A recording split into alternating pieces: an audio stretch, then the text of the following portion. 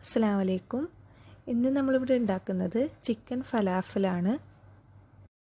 Channel ആദ്യമായിട്ട് കാണുന്നവരാണെങ്കിൽ subscribe ചെയ്യുക. നോട്ടിഫിക്കേഷന് വേണ്ടിയിട്ട് കൂടുതലുള്ള ബെല്ലൈക്കണും കൂടി അമർത്തി ഓൾ എന്ന ഓപ്ഷൻ ക്ലിക്ക് ചെയ്യുക. അപ്പോൾ നമുക്ക് ചിക്കൻ ഫലാഫൽ എങ്ങനെ ഉണ്ടാക്കുന്നതെന്ന് കാണാം. ഞാനിവിടെ 1 കപ്പ് വെള്ളക്കടലയാണ് എടുത്തിട്ടുള്ളത്. ഇത് ഞാൻ ഓവർനൈറ്റ് വെള്ളത്തിലിട്ട് സോക്ക് ചെയ്തെടുത്തതാണ്. ഇനി ഇതിൻ്റെ വെള്ളമൊക്കെ ഒന്ന് ഡ്രെയിൻ ചെയ്ത് കൊണ്ടുവന്നിട്ടുണ്ട്. ഇനി ഇതിലേക്ക് ഞാൻ ഒരു ഉള്ളിയാണ് ഇട്ട് കൊടുക്കുന്നത്. നമുക്ക് വലിയ പീസായിട്ട് തന്നെ ഇട്ട് കൊടുക്കാം. നമ്മളിത് ഗ്രൈൻഡറിലൊന്ന് പൊടിച്ചെടുക്കുകയാണ് ചെയ്യുന്നത്. ഇനി ഇതിലേക്ക് കുറച്ച് വെളുത്തുള്ളിയും എരിവിനനുസരിച്ചിട്ടുള്ള പച്ചമുളകും ഇട്ട് കൊടുക്കുക. 1 ടീസ്പൂൺ ചെറിയ ജീരകവും 1 ടേബിൾ സ്പൂൺ മല്ലിയും ഇട്ട് കൊടുക്കുന്നുണ്ട്. നിങ്ങളടുത്ത് മുതുമ മല്ലി ഇല്ലെങ്കിൽ മല്ലിപ്പൊടി യൂസ് ചെയ്യാം.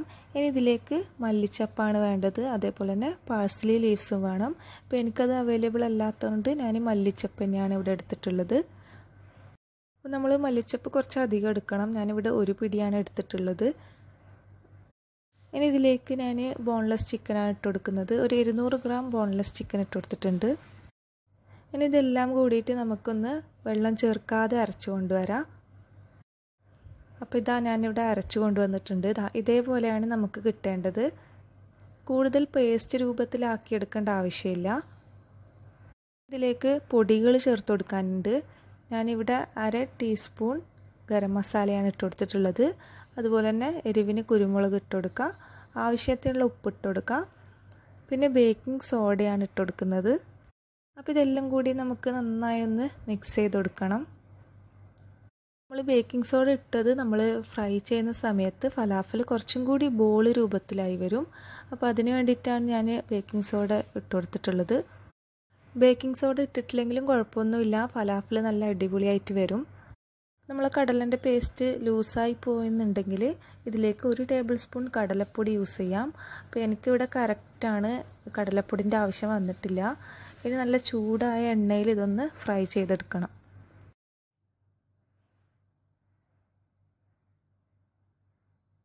നമ്മൾ നേരത്തെ പറഞ്ഞ പോലെ ബേക്കിംഗ് സോഡ ഇട്ടത് കൊണ്ടാണ് ഇതേപോലെ നല്ല ബോൾ പോലെ പൊങ്ങി വന്നിട്ടുള്ളത്. നിങ്ങൾ ബേക്കിംഗ് സോഡ യൂസ് ചെയ്യുന്നില്ലെങ്കിലും കുഴപ്പമൊന്നുമില്ല, ഇതേപോലെ ഒന്ന് പൊങ്ങി വരില്ല എന്നേ ഉള്ളൂ.